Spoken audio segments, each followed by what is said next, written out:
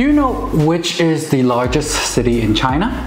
Do you know which province has the highest GDP? How many cities in China have more than 10 million population? If you want to know the answers and more, this is the video for you. Welcome back to the channel Global. During the last few months, I've created various videos about different regions in China, and one day a friend asked me to do a basic video on China's history and geography. Well, China's history is over 5,000 years. I can start a whole new channel just to talk about history, but I haven't seen any video about China's geography and economy on YouTube. So in the next videos, I'm going to show you the real China by going through each region, and not only the most common ones like Beijing, Shanghai, Hong Kong, or Xinjiang, but the entire China. So let's get started. First of all, China is a country with 1.4 billion population, 32 provinces, 56 ethnic groups, with a total GDP around 18 trillion US dollars in 2022. It's the second largest economy in the world. It is also the third largest country, covering an area of 9.6 million square meters. In this vast territory, there are 23 provinces, 4 municipalities directly under the central government, 2 special administrative regions, Hong Kong and Macau, and 5 autonomous regions. This line from the Heihe River in northeast China to Tongchong, Yunnan on the southwest border divides China into 2 different parts. One part is the densely populated southeast, with fertile plains and hills, abundant precipitation, fast development, and 94% of China's population. On the other side is the sparsely populated land with rugged terrain, deserts, snowy plateaus, harsh climate, and only 6% of the total population. This famous line depicts the imbalance between these 2 parts of China. The development and economy of each region is also rather different. The GDP per capita of Hong Kong in 2022 is 49,000 US dollars, close to Belgium. Beijing is 28,000 US dollars, slightly above Czech Republic. National average is close to 13,000 US dollars, lower than even Bulgaria, and more or less the same as the rest of the world, while the lowest province, Gansu, is only about 6.6 thousand US dollars, about the level of war-torn Ukraine in 2022. Now, China is divided into 7 major geographic regions: East, South, North, Central, Southwest, Northwest, and Northeast China.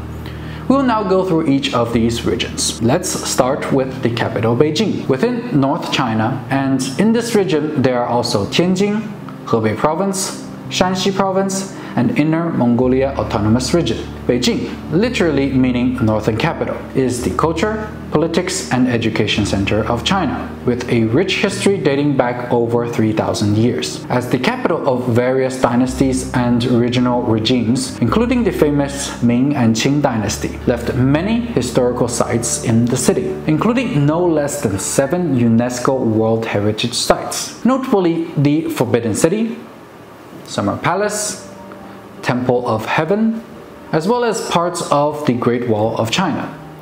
It is the only city to ever host both the Summer and Winter Olympics. It is also the most developed region for higher education in China, including the most prestigious universities, Peking and Qinghai University, and 8 out of 39 top-tier universities. The Beijing-Tianjin-Hebei urban agglomeration is the largest and most dynamic economic region in northern China, and one of the 3 major urban agglomerations in China, with a combined GDP close to 1.5 trillion US dollars, with more than 110 million population, roughly equal to South Korea in terms of GDP and 2 South Koreas in terms of population. Besides Beijing is Tianjin, one of China's 4 municipalities, but the smallest in terms of GDP and population. Surrounding Beijing and Tianjin is Hebei, home to 5 national famous historical and cultural cities: Handan, Baoding, Chengde, Zhending, and Shanghai Guan. but economically it is overshadowed by Beijing and Tianjin. Shanxi is home to 35 million people and reached $380 billion GDP in 2022. It is famous for its coal industry, vinegar, and flour-based food. People in Shanxi are just obsessed with all kinds of noodles. Inner Mongolia Autonomous Region is adjacent to Mongolia, with 24 million population, including more than 4 million from the Mongol ethnic, which is the largest Mongolian population in the world, even larger than in Mongolia. And as you can imagine, Inner Mongolia is known throughout China for its vast grasslands and delicious lamb meat. Now let's look at the next area in a counterclockwise order. Northwest China includes Shanxi, Gansu, Qinghai, Ningxia Hui Autonomous Region, and Xinjiang Uyghur Autonomous Region. Located deep in the inland area, it has abundant resources, but it is very dry, so there are widespread deserts, abundant sandstorms, and fragile ecology. Therefore, the population is sparse and the GDP per capita is rather low in this region. As a famous historical and cultural city in China, Shanxi is a popular tourist destination for tourists both at home and abroad, with rich cultural and natural landscapes. If you have a plan to visit Shanxi, you have to visit Xi'an, as it is not only one of the 4 China's great Asian capitals, but also considered one of the greatest Asian capitals in the world. The Terracotta Army is the most famous tourist attraction in Xi'an, as a form of funeral art buried with the first emperor of the Qing dynasty in 200 BC, with the purpose of protecting him in his afterlife. It is very popular amongst tourists because of its large scale and unique shape. Here you can enjoy the masterpieces of Qing dynasty art and learn about Asian military systems. Within Shanxi, you can also visit Famen Temple, a Buddhist temple with over 1,400 years of history, or Giant Wild Goose Pagoda, as part of the UNESCO World Heritage Silk Road's The Roots network of Chang'an-Tianshan corridor. 1 hour drive from Xi'an is Huashan, Mountain Hua in English, one of the 5 greatest mountains in China. You can experience the joy of climbing here and embrace the beautiful scenery of nature. Due to its steep mountain paths and spectacular mountain scenery, it attracts many climbers each year to challenge it. But unfortunately, every year there are people losing their lives on the mountains. If we navigate further west is Gansu province, with the lowest GDP per capita in China. Whenever Chinese hear about Lanzhou, its capital city, the first thing that comes to mind is always Lanzhou La Mian or Lanzhou Ramen, but local people refer it as Niu Rou Mian or beef ramen. On the other side of Gansu province is Dunhuang, an OCS located at a religious and cultural crossroads on the Silk Road. Here lays quite a few historical attractions, but the most famous one has to be Mogao Caves, also referred as Caves of the Thousand Buddhas. It's the best known of the Chinese Buddhist grottos and one of the 3 famous ancient Buddhist sculptural sites in China. Further west is Qinghai province, named after Qinghai Lake, the largest lake in China, and the entire province falls within the plateau range. The average altitude of the province is over 3,000 meters. The Sanjiangyuan, or source of 3 rivers in English, the Yellow, the Yangtze, and the Mekong River. These are the 3 longest rivers in Asia. Qinghai is also one of the gathering places of ethnic minorities in China, including Tibetan, Hui, Mongolian, where minorities making up a total of 49.5% of the population. Representatives of folk culture in Qinghai, such as Tibetan embroidery art and special cuisine, are all unique cultural expressions of Qinghai. Ningxia Hui Autonomous Region is a relatively dry, desert-like region and features a diverse geography of forest mountains and hills, tablelands, deserts, floodplains, and basins cut through by the Yellow River. The Hui ethnic group accounts for 1/3 of the population and is the only provincial-level Hui autonomous region in China. Xinjiang Uyghur Autonomous Region, the largest province-level division of China by area, spanning over 1.6 million square kilometers, accounting for more than 1/6 of China's total territory. There are about 26 million inhabitants, including 12 million Uyghur, 11 million Han Chinese, and 3 million other ethnic groups. Xinjiang is mostly covered with uninhabitable deserts and dry grassland, with dotted oases. But it also has some amazing landscape, including 5 records in China: Turpan, the hottest place; Tarim River, the longest inland river; Taklamakan Desert, the largest desert; Baing Bluko Swan Lake, the only swan conservation area; Tarim Basin, the largest basin in China.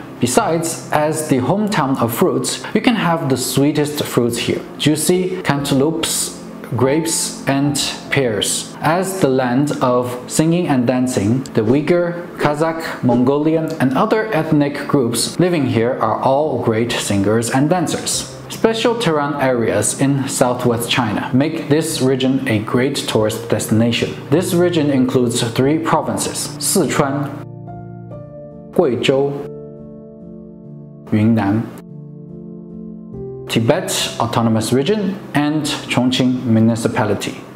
There are 3 major terrain areas in this region: the Yunnan-Guizhou Plateau, Qinghai Tibet Plateau, Sichuan Basin, and the surrounding mountains. South China Karst, as a UNESCO World Heritage, is one of the world's most spectacular examples of humid tropical and subtropical karst landscapes.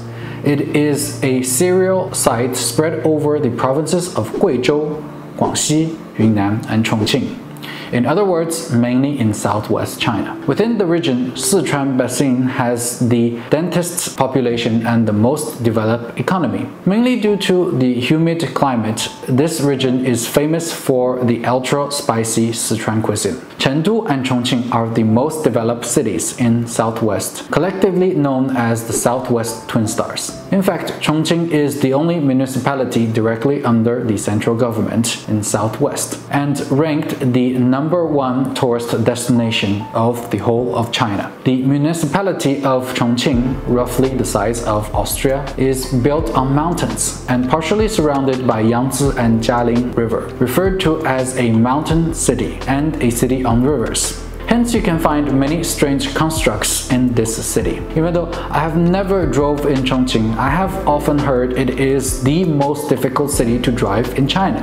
China's national treasure, panda, is also in this region. Chengdu Research Base of Giant Panda breeding locates in Chengdu, the capital city of Sichuan Province. It is devoted to being the sanctuary for giant pandas, red pandas, and other endangered wild animals, exclusive to China. Its breathtaking scenery and extremely lovely pandas living freely there make the base a real paradise. Jiuzhaigou Valley, scenic and historic interest area in Sichuan Province, was inscribed by UNESCO as a World Heritage Site in 1992 and a World Biosphere Reserve in 1997. Springs, waterfalls, and rivers there form a colorful jade basin. It is simply a must-visit in the region. Yunnan is situated in a mountainous area, with high elevations in the northwest and low elevations in the southeast. This unique landscape, mild climate, and cultural diversity makes Yunnan one of China's major tourist destinations. The most well-known scenes include the old town of Lijiang, a UNESCO heritage site, Shangri-La, a county named after the novel Lost Horizon by English writer James Hilton, Xishuangbanna, featuring Dai minorities culture, distinctive temples, and tropical rainforests. And last but not least, Dali, known for its natural scenery, old town, and Bai and Yi minorities culture.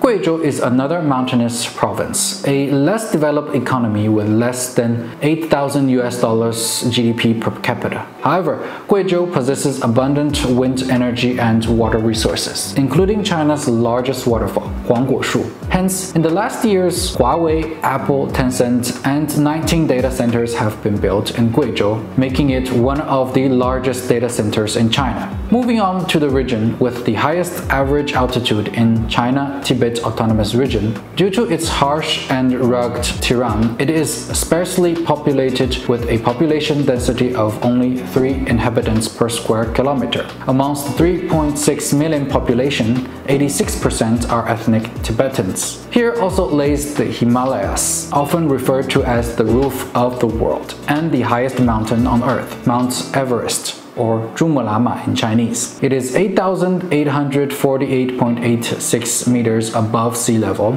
and so far more than 6,000 people have successfully reached the top from both Nepal and China side. But also more than 300 people unfortunately lost their lives during this adventure. Potala Palace in Lhasa, the winter palace of the Dalai Lama since the 7th century, symbolizes Tibetan Buddhism and its central role in the traditional administration of Tibet. The complex comprising the white and red palaces with their ancillary buildings is built on Red Mountain in the center of Lhasa Valley at an altitude of 3,700 meters. So that's it for our first part of this series. Make sure you subscribe to our channel and turn on the notification bell so that you won't miss the other videos where we go through South, East, Northeast, and Central China. If you have any comments, questions, or topics that you would like to discuss in our next videos, feel free to comment in the section below. Here at Glopen, we inspire learning, exchange, and business. Thank you so much for watching,